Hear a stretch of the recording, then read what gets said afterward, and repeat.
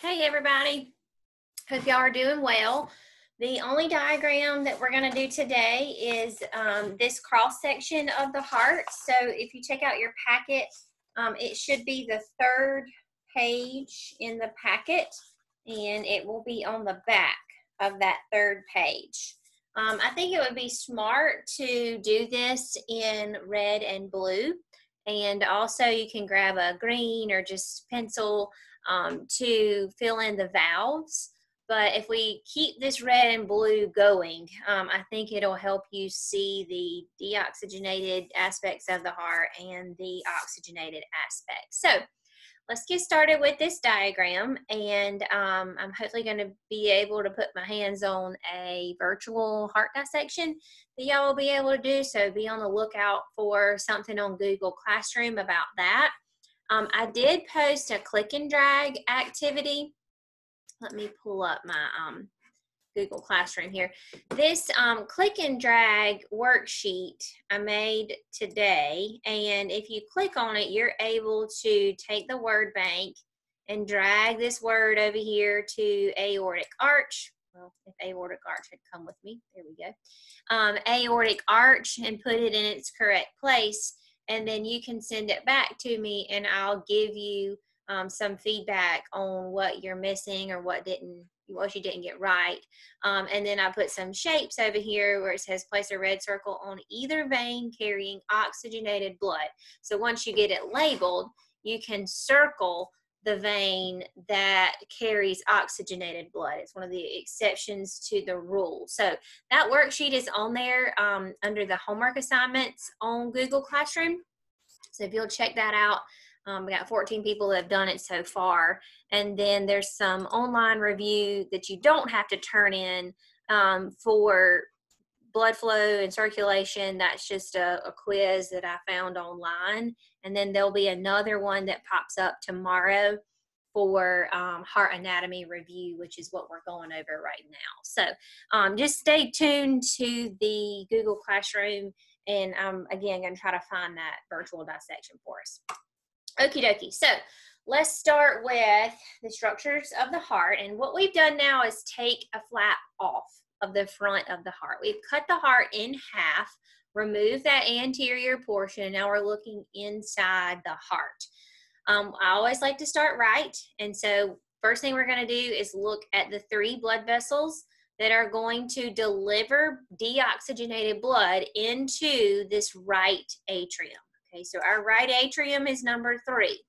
The 3 vessels that are going to deliver deoxygenated blood into that right atrium are your superior vena cava, bringing blood from above your head into the right atrium.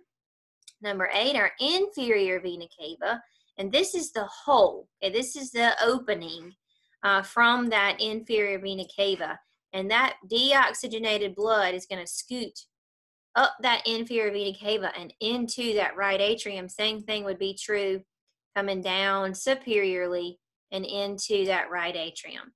The last opening inside this right atrium is the coronary sinus, and that coronary sinus is going to mix in deoxygenated blood with the blood from the superior and inferior vena cava, and that blood is coming from the heart muscle itself. Remember, that heart muscle uses oxygen, and then it's going to deliver that deoxygenated blood into the right atrium. The vessel itself is called the coronary sinus. The opening would just be where it opens into the right atrium. All right, from that right atrium, we now can see the valve. We can see that atrioventricular valve, the AV valve on the right side of the heart.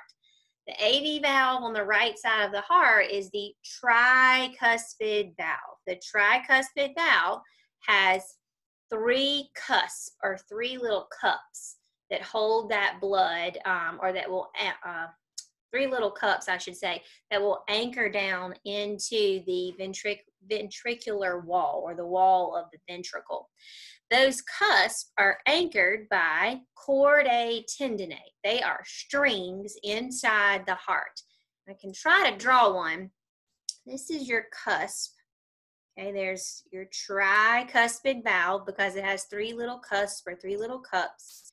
The strings that anchor those cups are called chordae tendineae, and that translates to tender cords. If you've ever heard somebody say, "You're pulling on my heartstrings," okay, y'all, you tell me this sob story, you make me feel bad, and like, giving y'all too much work or whatever, and then I'll say, "You're pulling on my heartstrings." Okay, when you're pulling on somebody's emotions and you're pulling on the heartstrings, that's where it comes from.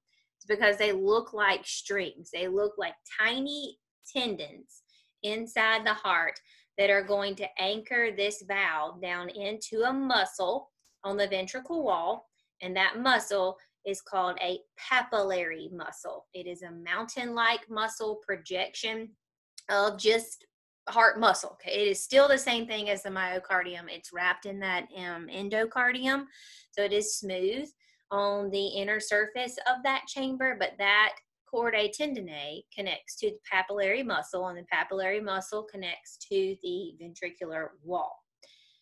From this right ventricle, we are going to leave the heart. We are going to send deoxygenated blood to the lungs. So that blood will go through the tricuspid valve, through the right ventricle, and now we reach another valve. We have now reached the first semilunar valve, and it is called the pulmonary or pulmonic valve. Okay, it can also be called pulmonic. So we need to write that in. Pulmonic. That pulmonic valve is just another way to describe it a little bit more accurate with the adjective for pulmonic versus pulmonary. But that pulmonic valve is semilunar. It's the one that we drew that looked like a Mercedes sign. Okay, and that pulmonic valve is going to allow blood to flow into the pulmonary trunk. From the pulmonary trunk, blood is going to go on either side. That pulmonary trunk will split into a right and a left pulmonary artery. That pulmonary artery is carrying deoxygenated blood to the lungs. Okay, remember, we're in the chest cavity. So a lung would sit right here, and a lung would sit right here. We're just scooting that blood over there to the lung to pick up oxygen. Then we're going to bring that oxygenated blood back. We're going to bring that oxygenated blood back from right lung, left lung, through the right and left pulmonary arteries. Okay, and that blood is going to go into your left atrium. I don't know if I said pulmonary arteries or pulmonary veins. Let me say that again. Oxygenated blood is going to come into this left atrium by your pulmonary veins. Veins. Okay, because remember, up here's my little note to myself, that veins carry blood towards the heart. So these veins that we've dictated with this red arrow are going to bring oxygenated blood back from the lungs and into this left atrium. From the left atrium, we're going to go through our next AV valve, our next atrioventricular valve, the valve between your atrium and your ventricle. On the left side, it is your bicuspid valve because it only has two cusps instead of three for the tricuspid valve, but it's more commonly called your mitral valve. Okay, the mitral valve is just kind of universally used to name that valve instead of bicuspid, but bicuspid is also used because it has two cusps instead of three, like the tricuspid on the right side. So we go through the bicuspid valve. It still has chordae tendineae. It still has papillary muscles. That is the same. And then from that mitral valve, the blood, oxygenated blood, is going to go into the left ventricle.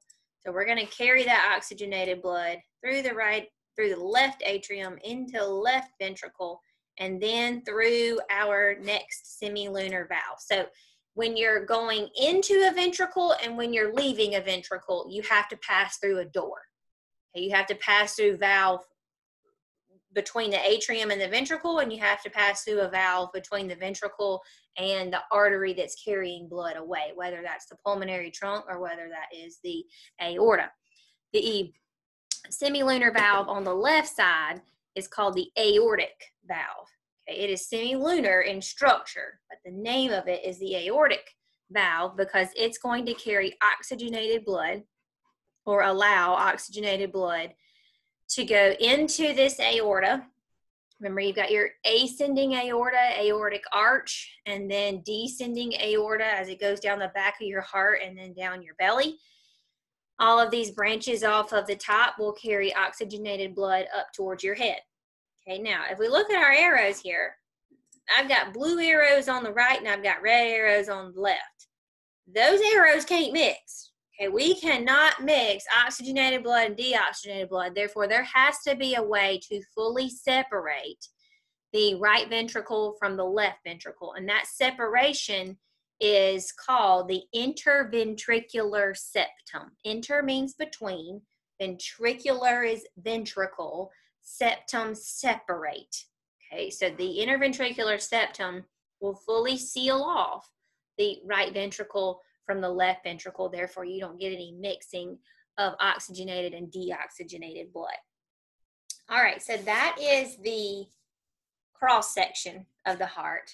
Really all we added was this opening from the coronary sinus, chordae tendineae, the valves, papillary muscles, and the valves were, your semilunar being pulmonic or aortic, and your AV being tricuspid or bicuspid / mitral.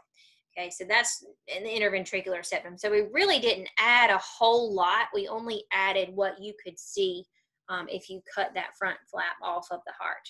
We forgot one. There it is, pulmonary trunk. Okay, remember that pulmonary trunk is this common area of the pulmonary arteries before they split. Okay, before they split off to the right lung and the left lung. And aorta. I talked about it, but I didn't uncover it. Alrighty, so again, there will be a review on Google Classroom that will pop up that's a Sparkle quiz, and then I'm going to try to scan my normal review sheet that I'll do for this section, and y'all can fill it out, and I'll put the key up there. It's not in your packet, so you're going to have to kind of fill it out on notebook paper. If you have a printer at home, you can print it, and then I will be in touch about our virtual dissection. If you haven't gotten I assume everybody's gotten their notes if they're taking it, so never mind. That was silly of me to say. Okay, hope everybody's doing all right. We're almost through another week. Can't believe it's already Thursday. Tomorrow's Good Friday, so hope everybody's getting ready for Easter weekend. And if you have any questions or concerns or need any help, just give me a shout. Talk to you later.